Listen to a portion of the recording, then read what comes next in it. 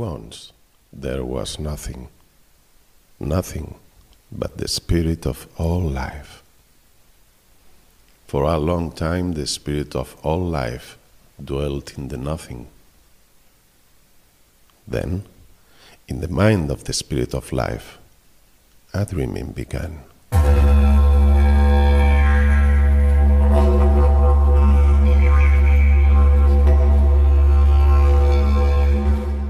In the empty darkness there was a dreaming of fire,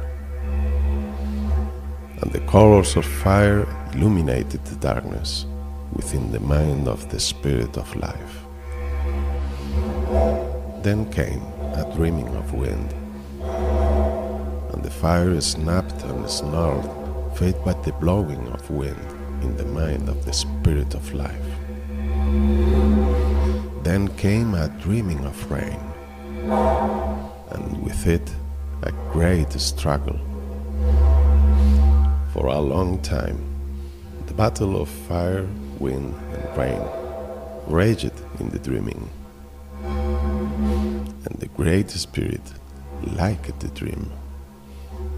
So, the dreaming continued. Eventually, the battle waned between fire, wind, and rain. The calm that followed brought a dreaming of earth and sky, and of land and sea. For a long time, this dreaming continued. The Great Spirit began to grow tired from the long dreaming, but knew the dream was not finished, and wanted the dream to continue. So life was sent into the dream to make it real, and for creator spirits to continue the dreaming. So, the spirit of all life sent the secret of dreaming into the world.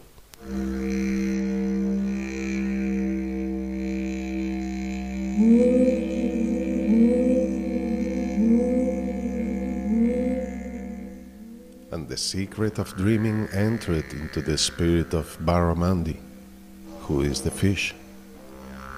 And Barramandi descended to the deep, still waters, relaxed in the calm, and began to dream. The dream took Barramandi to waves and wet sand. But Barramandi did not understand the dream, and wanted to dream only of the deep, still waters. So Barramandi passed the secret of dreaming to the spirit of the Kariki, who is the turtle. Kariki paddled out of the waves, settled onto the wet sand, and began to dream. Kariki dreamed the smoothness of pebbles and the warmth of the sun.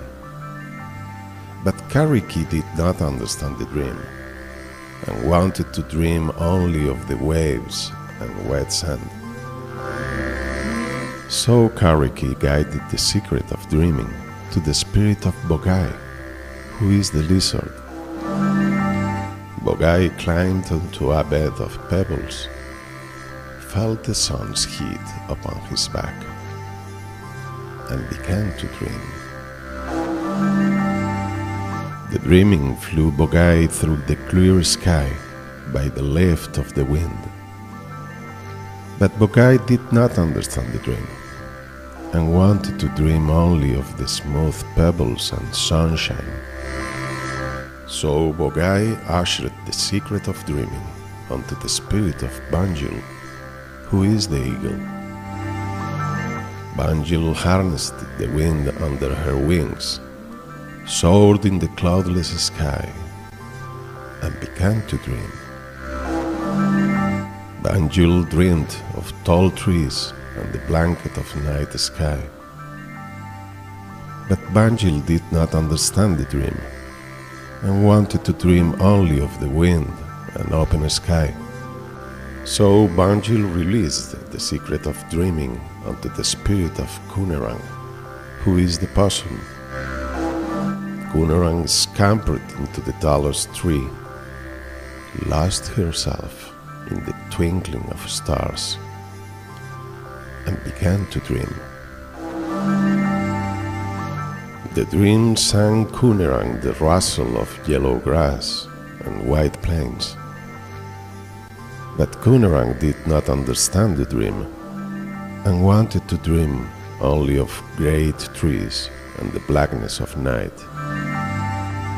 So Coonerang allowed the secret of dreaming to pass unto the spirit of Gangaru, which is the kangaroo.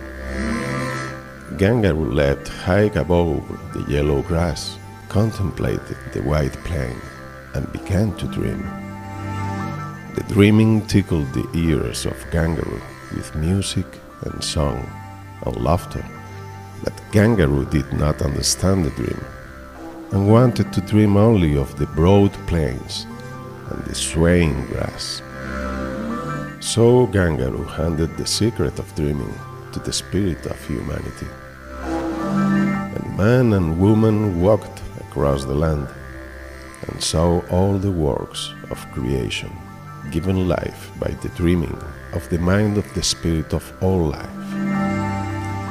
Woman and man heard the chorus of birds on at dawn, saw the red sun eat the horizon at dusk, and began to dream. They dreamed of joining in the music of dawnbirds, of dancing with the head bobbing emu, and of sinking into Oka with the sunset. They dreamed also of the laughter of children, and man and woman understood the dream. So they continued to dream, and dreamed again all the dreams that had come before. They dreamed of the deep, tranquil water, of the waves and damp sand, of the rocks and sunbeams, of the clear sky and breeze, of the trees and the night sky, and of the plains of yellow grass. And woman and man learned through the dreaming that all creatures were their spirit cousins, and that they must protect the dreaming of all life. And they dreamed of their child, who they knew would soon arrive, and they dreamed of how they would teach these secrets of dreaming to his child who was not yet born.